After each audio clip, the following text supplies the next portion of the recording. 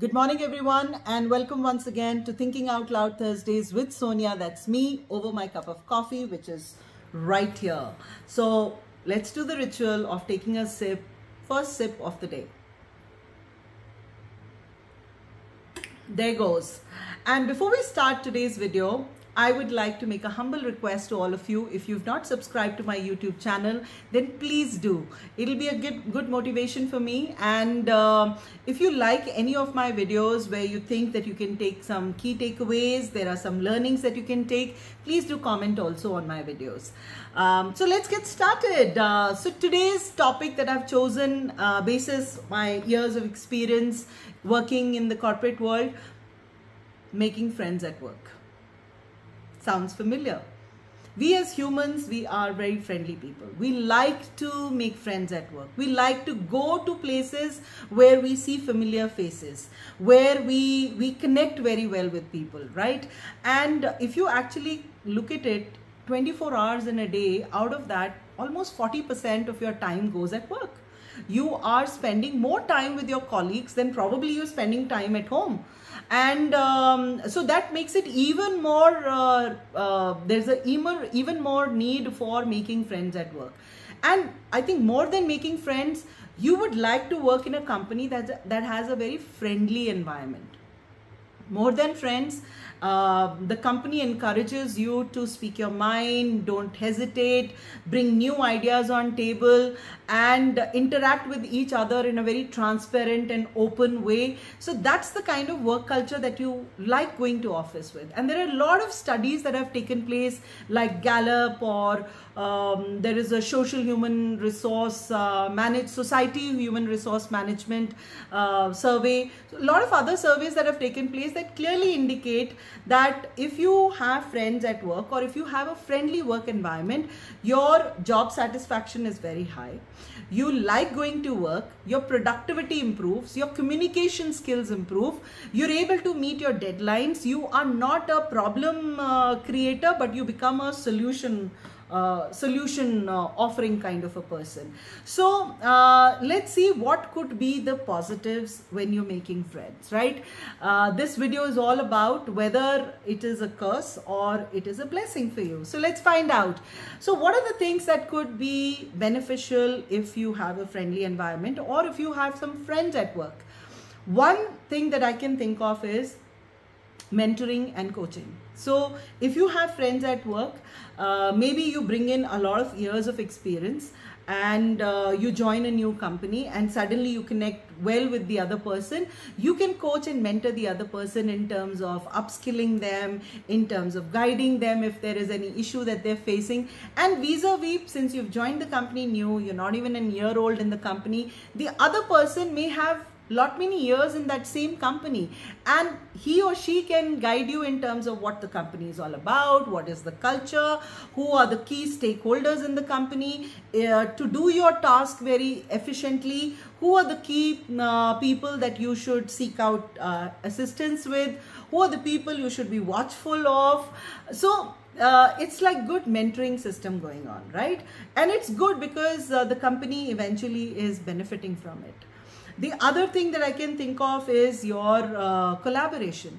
So if as a team you are very friendly with each other, you are not hesitating in bringing your ideas on table, you know each other's strengths and shortcomings, you then complement each other in such a better way that you're able to do your task in the most effective manner, not wasting time, not wasting the resources, not wasting the money of the company, and you're able to perform better as a team because you know each other and you know each other's strengths and shortcomings.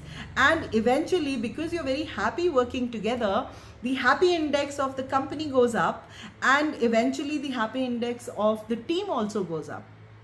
Your morale is very high, right? So you collaborate in a better way. Now, the other thing that I can think of is there's a lot of social and emotional support, because we need somebody to talk to other than the work, other than the meetings, other than the presentations, etc. You need somebody to just connect at a personal level with.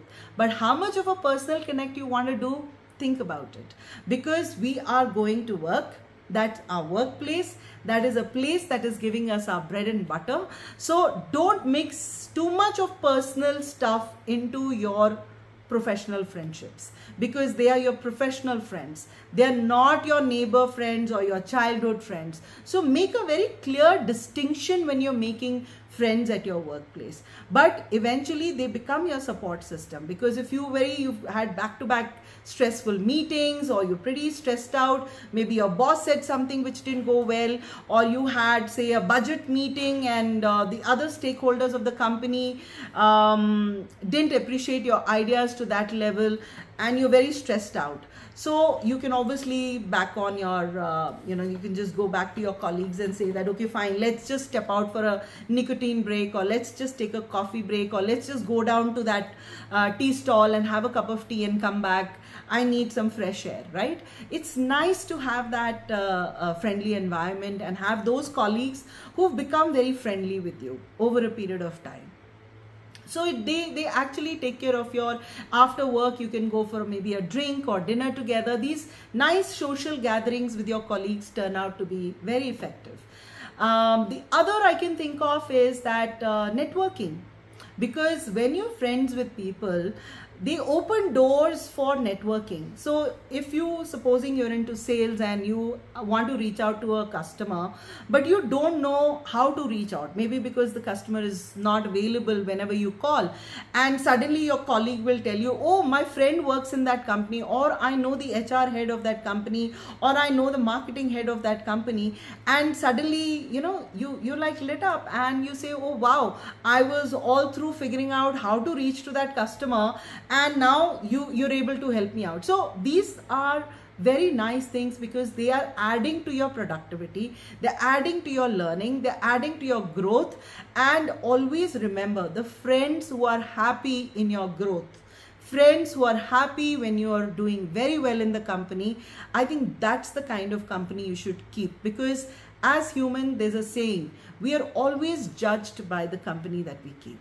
So if we have friends at work who encourage us to perform better, who actually help us wherever we get stuck, who are very happy when we get promotions and increments, and they contribute to our growth in the company, they are the friends that you should be keeping, not the friends who suddenly will pull you down, who will backstab you. There'll be somebody else in front of you, they'll bitch about you behind your back. So beware of making those kind of friends, right?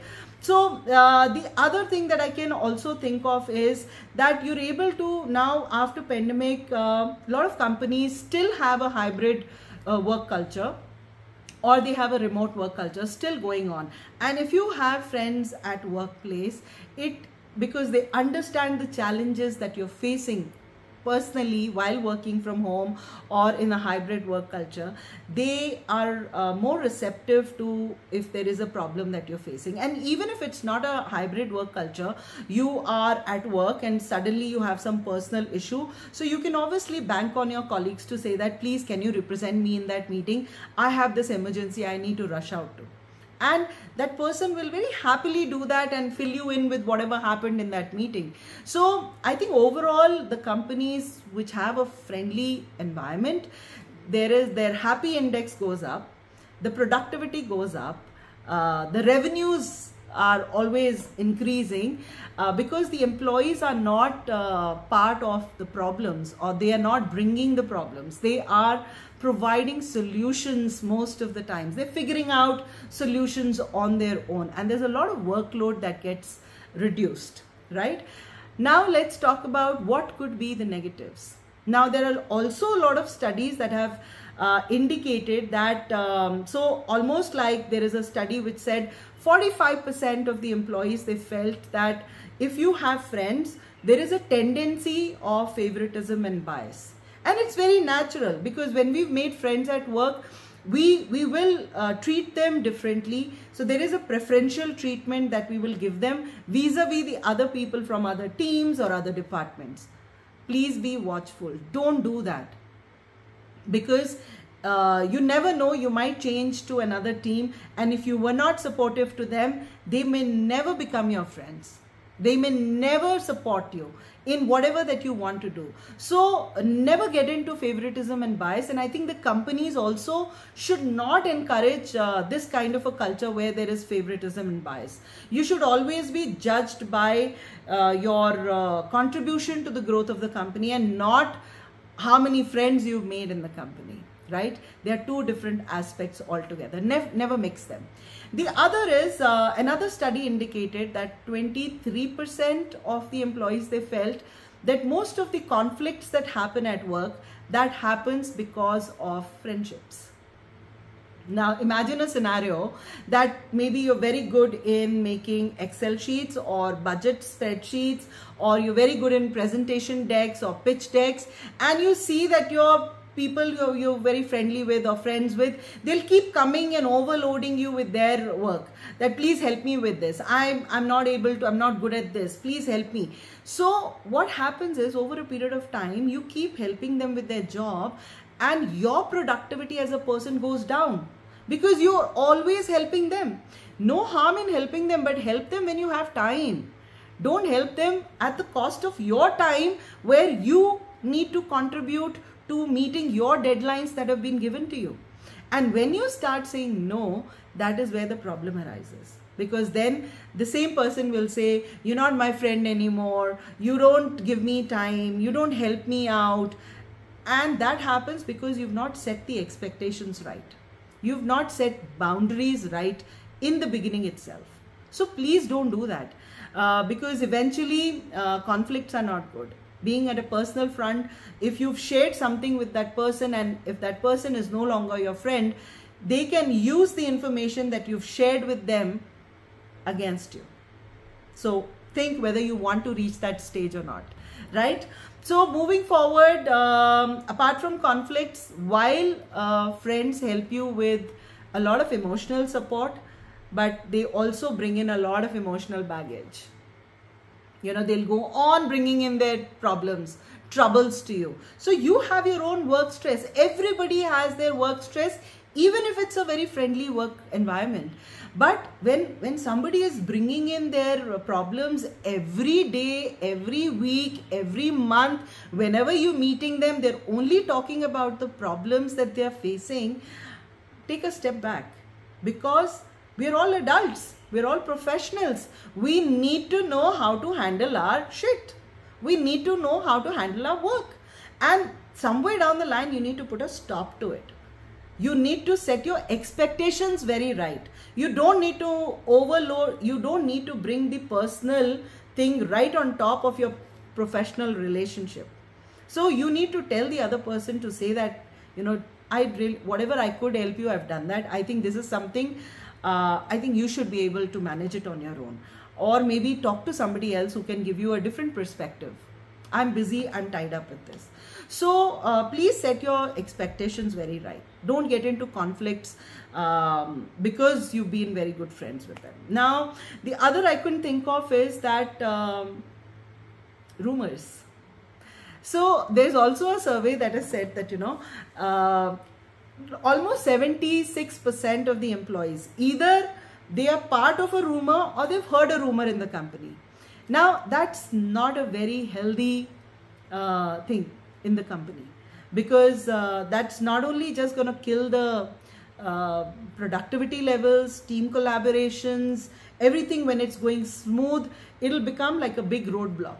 So, for example, you have a friend.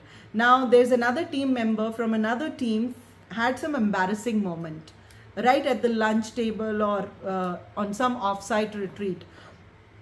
And your friend is going on making a mockery out of it. Is putting a little salt and green chilies and blowing it out of proportion, is getting some kick out of it. You as a friend should tell that person that, you know, I don't think what you're doing is right. You should stop doing that, because such a rumor can happen with you also. So how would you feel about it? So I think when your friends are getting involved into rumors, or they're starting a rumor, please be very, very careful, because if they're getting some kick out of rumors, then you never know when they might make you a center of a rumor. Do you want that? I'm sure no.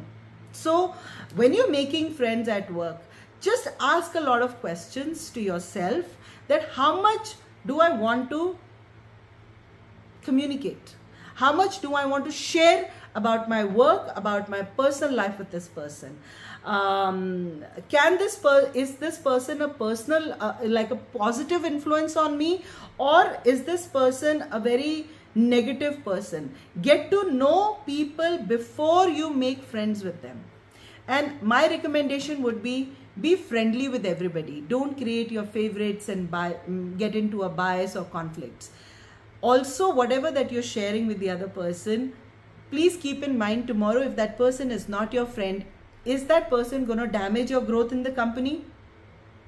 If the answer is yes, then don't overdo in terms of your friendship. Always remember, draw a line, set your expectations right, set your boundaries right, and make sure you communicate those boundaries to the people that you're getting friendly with.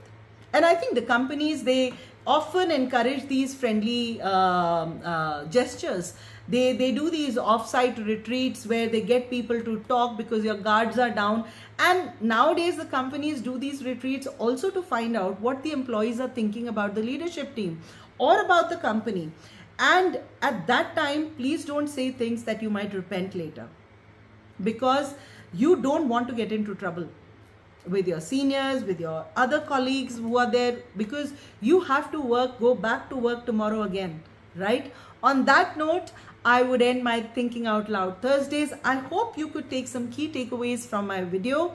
So before I end, just to recap, please be friendly with everybody. Set your expectations right. Before you make friends with people, get to know them completely. Ask questions in your mind, and only when you're convinced, please go ahead and make friends and be watchful. So on that note, let's end this Thinking Out Loud Thursdays. Before you go, don't forget to subscribe to my YouTube channel. It's been great interacting with all of you and having my cup of coffees with all of you. So won't take much of your time. Get back to work, and weekend is round the corner. Have a nice weekend, all of you. Bye-bye.